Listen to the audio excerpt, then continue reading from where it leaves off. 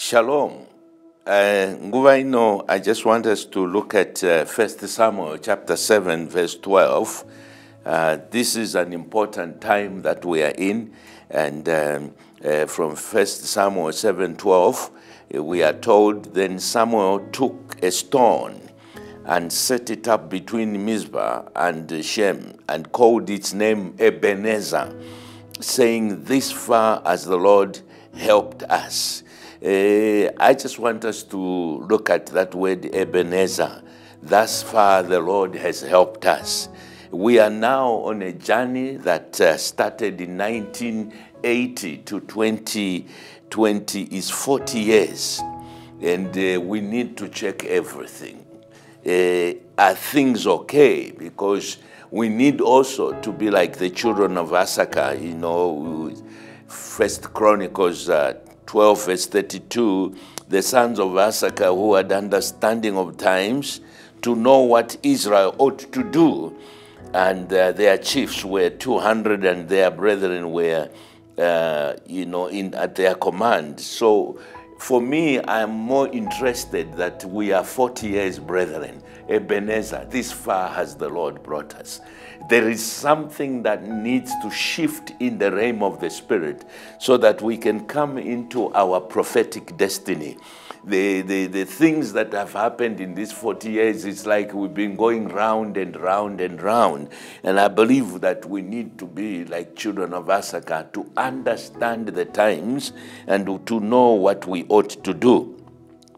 If we miss these 40 years, this period, if we miss it, we might go for another 40 years just going around. But I believe this far the Lord has brought us. There are certain things that I believe God has to help us to pray for. So I want us to pray for this aspect of Ebenezer. This far you have brought us, Lord. And because you have brought us this far, we are believing you for a breakthrough. We are believing you for a new Zimbabwe. I don't think we can continue with what we are seeing here. We have to tell God that this is Ebenezer. We need to change the things. We need to seek God. We are told, so we are wanting to pray for these aspects, and says, let us search out and examine our ways and turn back to God. This is Lamentations chapter 3, verse 40 to 42. Let us lift up our hearts and hands to God in heaven. We have transgressed and rebelled. You have not pardoned. Let us search out our own faults. I think we have too many faults in this nation. So we want to ask God and say, God, Ebenezer, but search us out. We want to make things right because we cannot continue with some of the things that are happening in our nation. So for me, I am saying 40 years, we have to examine ourselves. Let's correct the situation.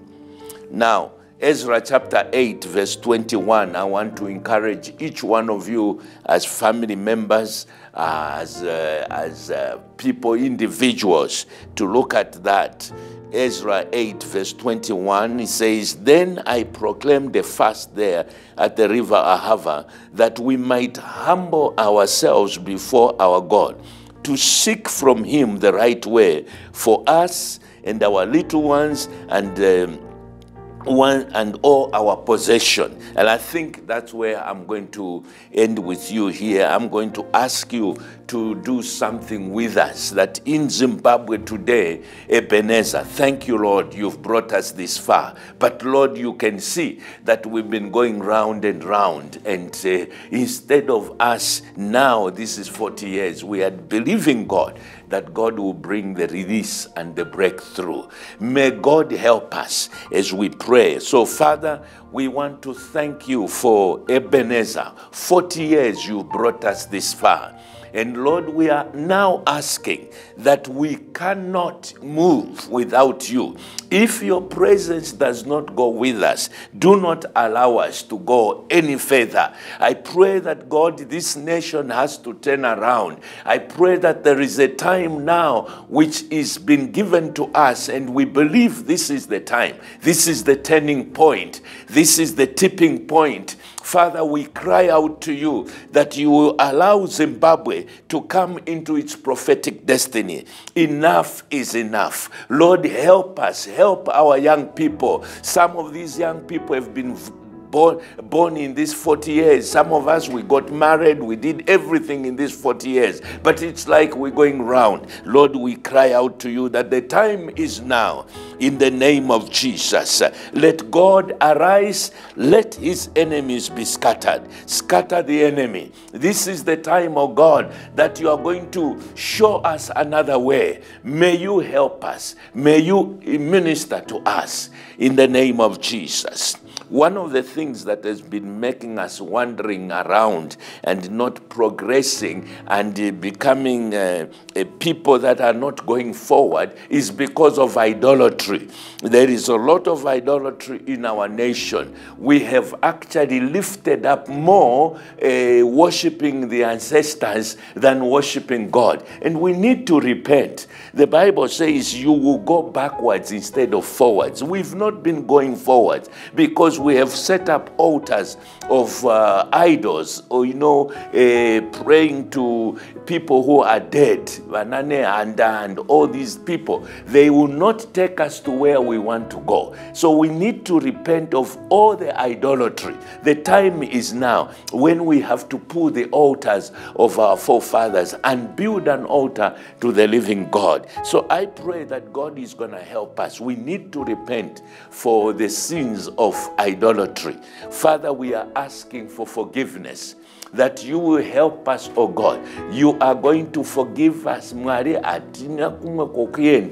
cannot go this way again. We pray that the altars that have been raised to the ancestors in this nation, we pull them down, and we pray that there is only one true God, the God of Abraham, Isaac, and Jacob. He is the only true God. So, Father, forgive us. We pray that the covenants that have been made on our behalf, the things that this nation, our leaders have done, Father, we denounce them and we break the power. We pull down the altars of evil and we build an altar to the God of Abraham, Isaac, and Jacob. He is the only true God. We cannot continue with anything, Jehovah. We repent and we are asking you that we will raise a new standard. May you help us. May you bring down everything that which is not of God.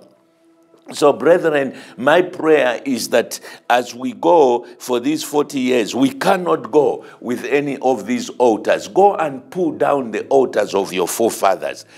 Denounce them, and let's call on the God of Abraham, Isaac, and Jacob. And we say shalom to Zimbabwe. The new Zimbabwe is here, but it's not going to come through idolatry. The new Zimbabwe is here when you and me take our families, our children, and cry out to God that he will make us to cross over so that we can inherit, for our inheritance has been taken away. And we pray that God will remove all the veil that has been placed over our leaders. This time also is that there is a scripture that says he will lift up their skates, which means God wants us to pray also that these people, God will kufumura zvinhu zviri kuitika,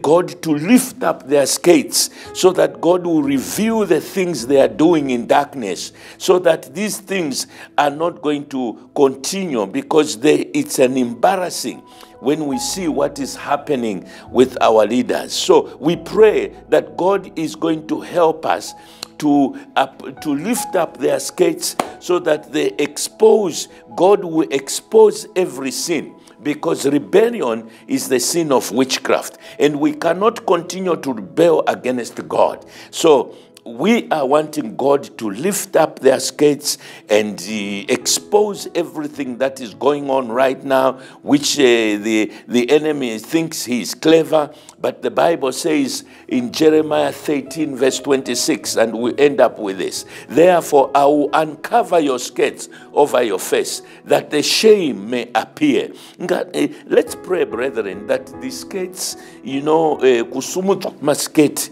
Nahum 3, verse 5, behold, I am against you, says the Lord of hosts. I will lift up your skates over your face, and I will show the nation your nakedness and the kingdoms of their shame. Father, we pray for those who are insisting, Mwari, kuti tiende nenzira dzimwe chete dzekunamata midzimu, dzekusumudzira Mwari Baba zvimwe zvinhu ne wickedness iri kuitika Mwari. We pray that you will lift up their skates over their face. My Father, their skates over their skates, their skates over their faces, so that, Lord, you will expose everything. Nothing is going to be hidden. Father, we repent for all the evil and for everything that is going on. We are ready to take the new Zimbabwe to the God of Israel. And we pray that, God, you will help us to come through this time. Let God arise. Let his enemies be scattered.